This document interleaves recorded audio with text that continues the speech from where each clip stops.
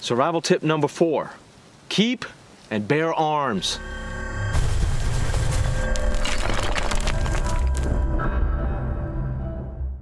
First thing you need to keep in mind is I don't provide any training about how to use or maintain firearms. So you need to get your own training. That said, I'm going to give you my advice about what kind of gun you ought to have and why. It is crucial that you have some kind of weapon to defend yourself and to supply food. So I'm going to look at a couple of options that you have. Watch the extended edition for more details. Okay, for a shotgun, I recommend 12 gauge because it is ubiquitous.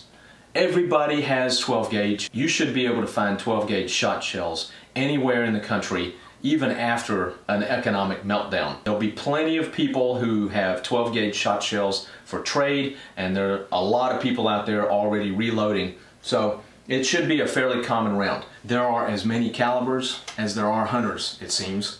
And I like the Remington 7mm Magnum. That's my favorite hunting round. I like the ballistics of it. In a post-Armageddon scenario, it might be hard to find this round. So if you only have one rifle, this might not be the one you want. The Winchester 30-30. This gun has been around for a long time. This is the model 94. And it's 30-30 rounds are available all the time, everywhere. And there'll be plenty of people reloading these. It's light.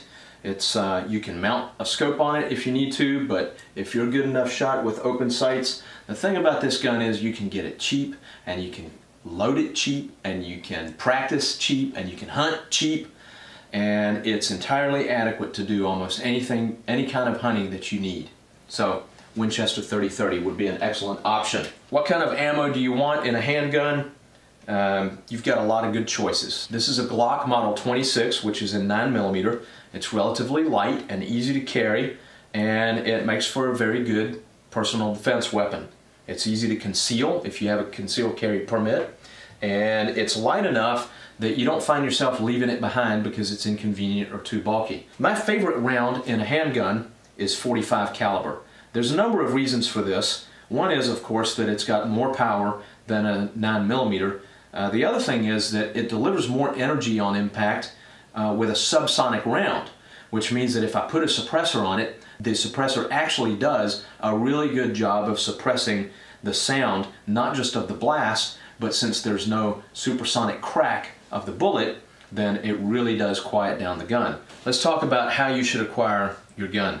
If you buy a gun from a dealer, you're going to have to register your weapon with the federal government, and they're going to know that you own it, and if they ever want to come and confiscate your weapons, they can come and they'll find you, and they'll say, "Where's the gun?"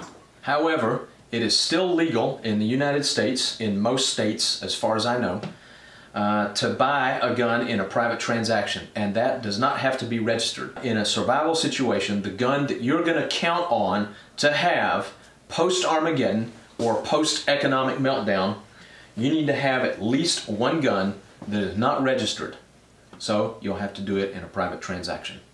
Now go to survivaltipsonline.com and I'll give you all of the survival tips, the extended edition videos of the survival tips, the articles that go with the survival tips, and a whole lot more other information. And I give it all away for free because when you're prepared, it helps everybody, not just yourself. survivaltipsonline.com.